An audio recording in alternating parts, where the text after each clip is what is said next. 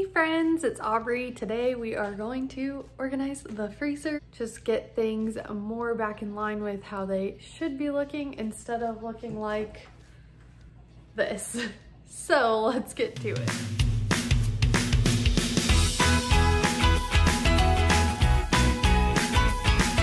I'm just gonna start pulling things out, putting them on the counters, and then we can kind of assess where we're at, see what type of bins we need, figure out maybe some meals that we can use to clean some more of this out, and it'll be great.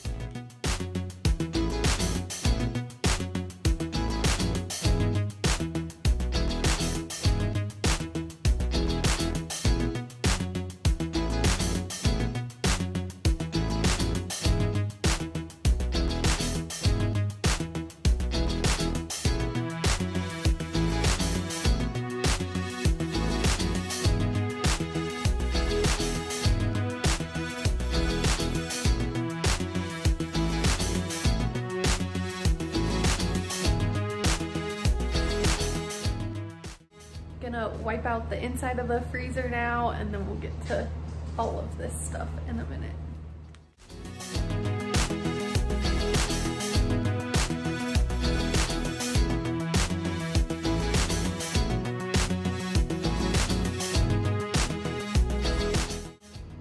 Here is what we're working with. This is mostly all the bread, the prepared meals, broth, beans, other things that I have already pre-cooked, ready to add into. There are a few more bread items that didn't fit on the other counter over here. The Go-Gurts, cheese, easy dinner things like ravioli, pizza, naans to make pizza with. And we also have some muffins I made not too long ago. And here is the meat and the bag of celery. So let's figure out how we're gonna organize this and get it all back in the freezer quickly. So I have these two bins that I've had for a little bit. I'm gonna see if they'll work in here. A little shallow. Kind of my thought is we can put like items in the bins together and then some extra stuff in the back, and so that way we can just pull these out, get whatever we need to in the back, and then whatever we need to in the bins just put back in. So let's figure out what we're gonna put in the bins.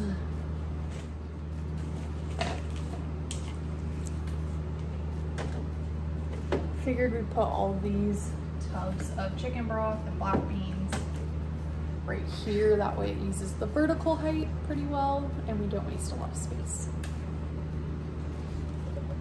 Also have some homemade freezer jam. This is really good. I'll link the video where I made this in the description box for you.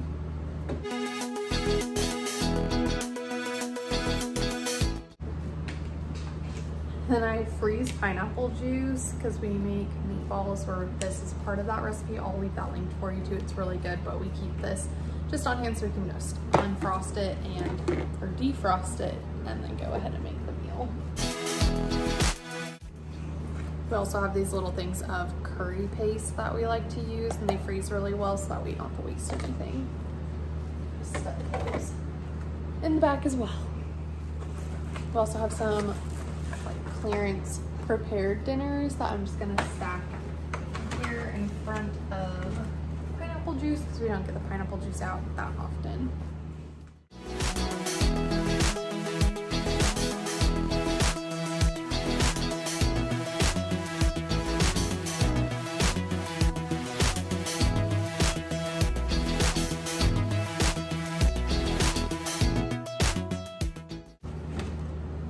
That's like perfect. Whoop whoop. I think we're gonna do cheese and veggies in one of the bins and just see how that works.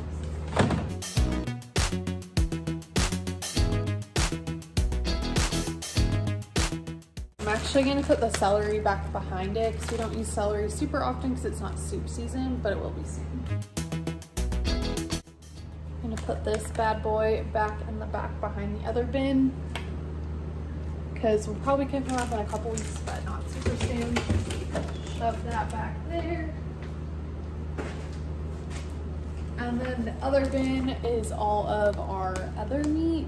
And so there's some ground beef, some sweet pork from my video crock pot one recently, and then some meatballs.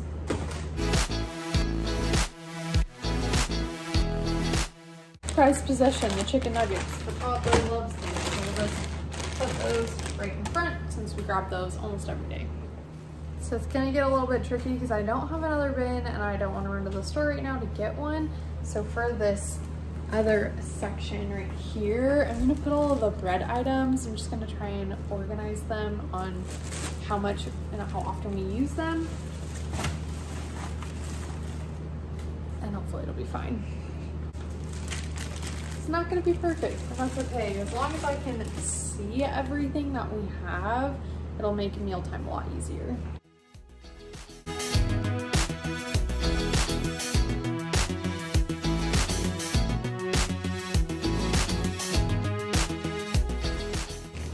And we also have some waffles and ravioli, which I'm just gonna put in the front. We use these pretty often. They'll probably be gone here in a couple of days. Let's take care of this side door. It's really just some odds and ends and butter.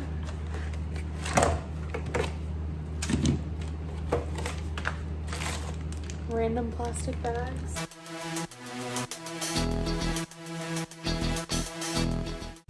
So we have some other smoothie options and items right here. I'm gonna add the blackberries that were freezing that I picked just along the walking path when I walked my dog. I'm gonna add a bag of those right here.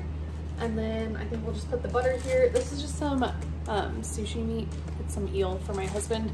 And then we have some cream cheese that we'll probably use hopefully this week, if not next week. And we'll go ahead and just put butter right there.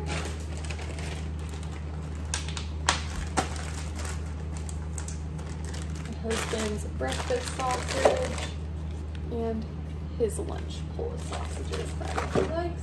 We'll just keep his stuff up there. Smoothie stuff, butter down here. I think that's everything for the freezer. So here is the much more organized freezer and side of the freezer door. And we have some bins that will hopefully help manage all of the food that's in here, and now I actually know what all we have, so I'll be able to make dinners a lot easier and not go to the store to get something that we already have on hand. So it's been a couple of days, maybe more like a week or so since I organized this, and of course we've gone clearance shopping, went to the bread store, so have more stuff in here than I did when we cleaned it out. But I bought this really nice container from Target, and it fits 6 loaves, plus like you can add a couple skinny extra loaves in the back, and it's perfect. You can just pull them right out. So that worked out really well, solved the bread problem, other than my obsession with buying more clearance food. But that is what the freezer is looking like today, about a week later from when we organized it. Now that the freezer is cleaned out and I can see what I have, we are going to meal plan the dinners for this week. What I really like about how I do meal planning is I just write the dinner ideas down. Just because I put it on Sunday doesn't necessarily mean we're having it on Sunday. We can switch it around as needed, especially with the different like fresh things that we need to use. We can like switch dinners around to make sure we don't waste any food. That's how I do it. So let's write down what we're gonna have. So we're gonna eat at my parents' house on Sunday. Probably film what we'll have there too.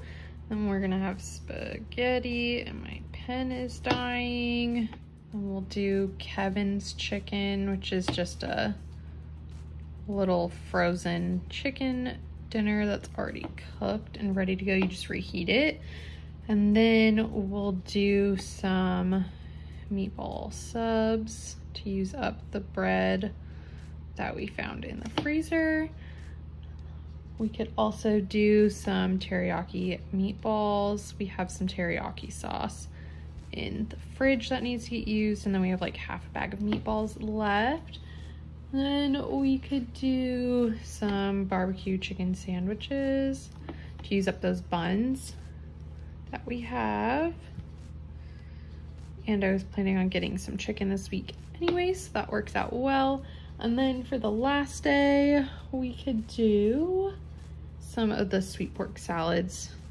We have the sweet pork already in the freezer ready to go along with the beans that we use for it. I'll have the video that I made recently of slow cooker dinners linked here for you. That's where the sweet pork recipe can be found. And that is what we're going to have this week, just from the things that we have in the freezer. That is all I have for you guys today. I hope you did enjoy. Like I said earlier, I will be doing the meal plan dinners from this video in next week's video, so definitely hit that subscribe button so you don't miss it. And I hope you have a great rest of your day. Bye!